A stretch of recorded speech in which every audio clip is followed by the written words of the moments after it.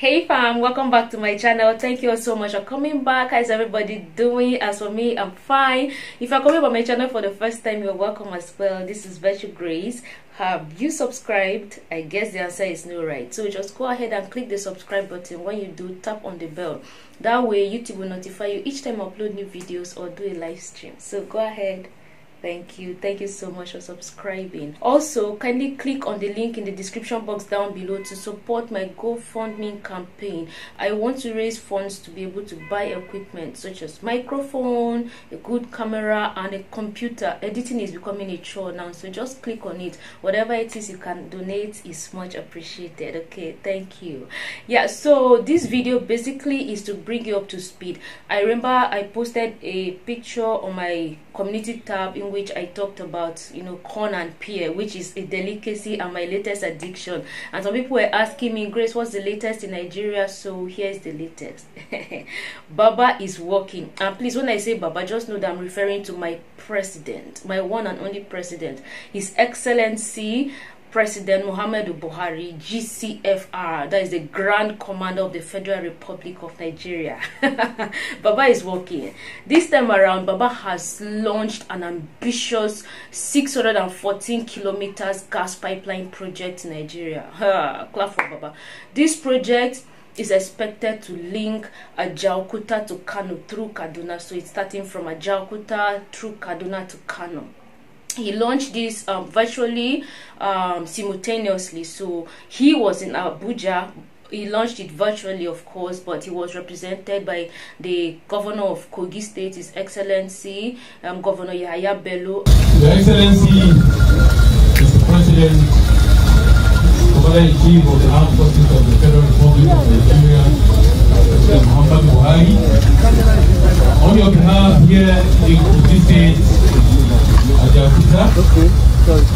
am unveiling this flag on behalf of the flag of the Ajaokuta Kaduna Kano pipeline laying for the economic emancipation and development of Nigeria and all other parts of Nigeria, and for the benefits of the citizens of Nigeria. The Almighty Allah give us the grace and the opportunity to witness the commissioning of this particular all-important project.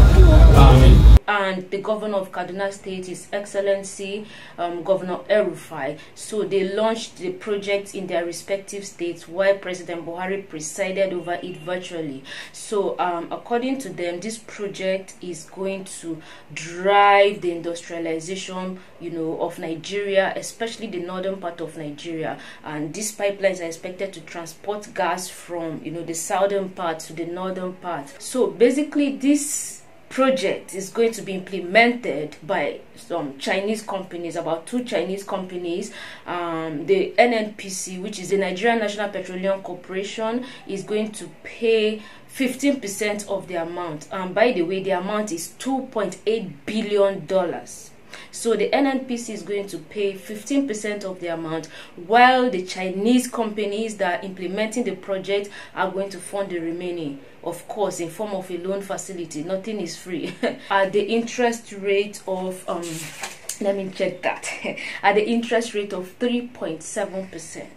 And this project is expected to be completed over the next 2 years. Okay, so basically that's what they are going to be doing. And of course, according to Baba, this has become necessary because of the learnings from the COVID-19 situation. One of the lessons learned from the novel coronavirus pandemic further underscores the drive of this administration for export substitution initiatives and projects that will promote local manufacturing. We must also learn lessons from other countries who have methodically made the transition from oil-rich countries and use their crude as a pathway to economic and industrial diversification.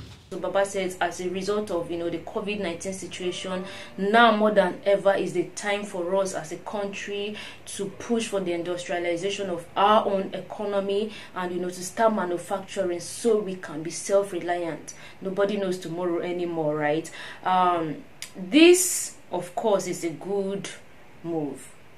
But the concern of many Nigerians is the fact that this is funded by a loan from China, and the companies that are implementing this project are Chinese companies, and Nigeria is going to repay this loan at an interest rate of 3.7%. So some people are arguing that what business sense does this make, that you borrow from somebody, the person works for you, the person funds that project, works for you, and then you repay the person at such an interest rate. So that's basically what some people are disgruntled about. Personally, I lack words, honestly, because I honestly also can't make sense of it as a business person.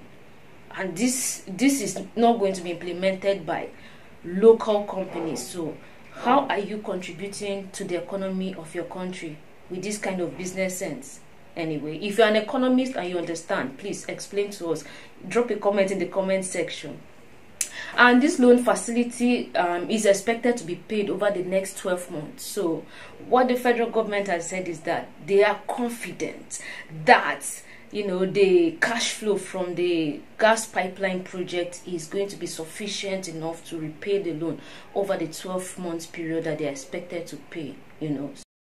The meeting, presided over by President Muhammadu Buhari, deliberated extensively on the joint memorandum submitted by the Ministries of Finance, Budget and National Planning, as well as Petroleum Resources on financing the Ajaokuta, Kaduna, Kano gas pipeline project. The contract, initially approved by Council in 2017 at $2.89 billion, has now been revised downwards to $2.57 billion, equivalent to a 10% discount. NNPC is required to pay 15% of the contract amount, while the remaining 85% will be provided by China Shore of China in form of a loan facility at an interest rate of 3.7%, with a 12-year repayment period and a 3-year moratorium. Finance Minister Zainab Ahmed said an extensive review of the project has been made and the government is satisfied that the cash flows from the gas pipeline project, when completed, will be sufficient for repayment of the loan facility. So our government is working, right? We are watching. Let's see the outcome of it. And one of their strongest marketing points is the fact that this project on completion is going to provide employment opportunities, millions of job opportunities to Nigerians. This project is one of the cardinal policies of this present administration, and it is very strategic to national development. It has a lot of positive impact that we anticipate will be met. It will spur industrialization and industrial growth, as gas-based industries and power-generating companies will be the key beneficiaries. It will also create employment opportunities. It will increase government revenue. It will encourage exports and enhance the nation's foreign reserves by reducing dependencies on imports. So what do you expect? People are jobless, right? So this is a good sound to the ears of many. Also, the federal government has informed and assured Nigerians that this project is timely, given the global realities with oil. We all know that Nigeria's major export is crude oil, so it's a visionary step towards diversifying the economy and exploring the abundant gas that the country is endowed with, and of course to provide opportunities for industrialization, for gas-based industries to spring forth in the country. Basically that's it. But some people have expressed the concerns that why does the government have to fund such an ambitious project from a loan, when the government should be more concerned with becoming debt-free, But basically that's it. What's your opinion? What do you think about this story? Drop your comments as usual. Let's interact. If you've not subscribed, don't forget to click the subscribe button, and when you do, tap on the bell. That way YouTube will notify you each time I upload new videos and do a live stream. Thank you. I will see you in my next video. But until then, stay safe, healthy, and be law abiding. Bye. 支持非洲实施100个清洁能源和野生动植物保护项目，50个促进贸易援助项目，200个幸福生活工程，5所文化中心，1万个村落实施收看卫星电视项目，2000个学历学位教育名额，3万个政府奖学金名额，每年组织200名非洲学者访华，500名非洲青年研修，1000名非洲新闻领域从业人员